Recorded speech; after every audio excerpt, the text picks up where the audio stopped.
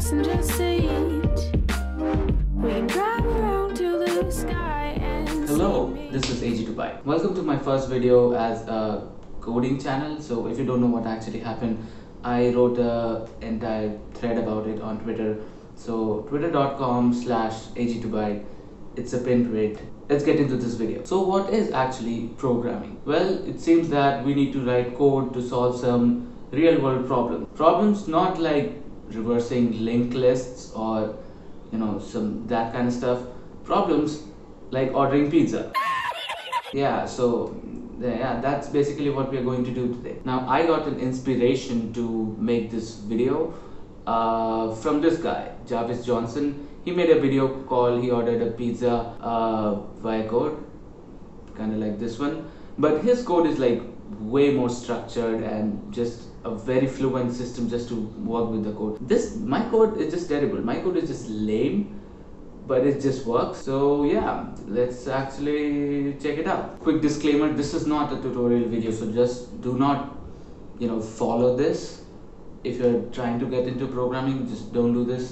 This is just for entertainment purposes only. Okay, I coded this code in Python and used a library called SELENIUM, which is basically used for web automation and stuff like that.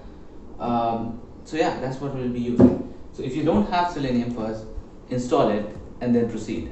Now for automation, the thing that you really need to know is the actual steps that the computer will be taking, and that is a simulation of what we'll be doing. So basically you need to run through the website from top to bottom, the entire procedure by yourself, and then code it. So this is a Domino's website that we'll be using to automate the pizza ordering process all by itself. We need our code to come to dominos.co.in and go to our menu and select all the things that we want and then process it and then check out. To start off, you need to go to the inspect mode. Now you can select an element and find its exact tag. Now suppose we want this to be our tag, we can click here. This is the tag that we need to use. You can right click on it, copy, and then use the copy XPath. Well, there are multiple ways to actually copy these element tags into your Python file, but we'll be using XPath just for simplicity purpose. Okay, so now that you know the basics of how we navigate through websites, let's actually see the code that I wrote and I'll explain you what happens there, right? Okay, so this is the code that we'll be using in order to order our pizza. This right here is importing the SELENIUM library into your file so that you can work with all its classes and all those stuff. This part basically tells the file that we need to open dominos.co.in via the Edge browser. You can use any of the other browsers, but you have to install the respective WebDriver in order to use this. We are putting code into sleep mode for 4 seconds here because we want to ensure that the website is loaded fully before any of the further codes execute. This is the actual order and this is how we click on those orders. Also, if you're ordering this, why not just treat yourself, maybe increase the quantity. So this is the part that actually deals with increasing the quantity of the product. Now in order to proceed, we need our login details. We'll be entering our phone number here and it will be sending an OTP to our phone. We have a limited amount of time to enter that OTP and everything is settled. This part opens up the address menu and you can select one of your saved addresses for delivery. So once you're done with that, all you need to do is wait for a few seconds and the order will be automatically placed. Then you need to enter your private info like payment details and all those stuff, and that's it. So yeah, just let me enter my phone number into it and the actual details, and after that we are probably done. Alright.